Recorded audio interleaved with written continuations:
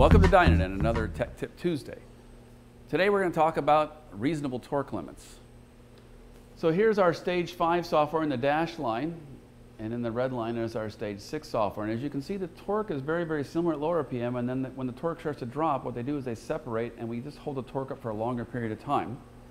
And since we talked earlier about the relationship of torque to horsepower, what that does is that increases the horsepower, because horsepower is a mathematical calculation derived from torque. The whole point behind the bigger turbocharger is to get more power at higher RPM, but not increase the torque. And you ask, why do I not want more torque?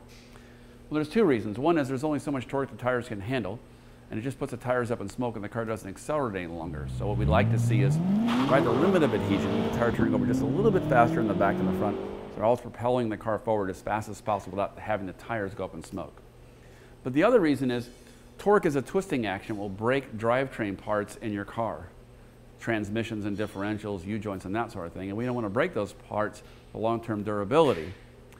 The other thing it does when you overspin the turbocharger, by making a lot of torque, if you don't taper the boost back down again, it just generates a lot of heat and the engine becomes inefficient at higher RPM and loses peak power.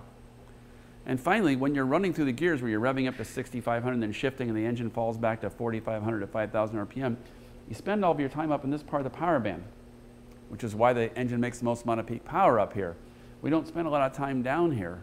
Okay, so what we're really doing is we're putting the drivetrain at risk for durability issues, basically potentially breaking the parts or at least wearing them out a lot sooner, and we're not really making the car go any faster.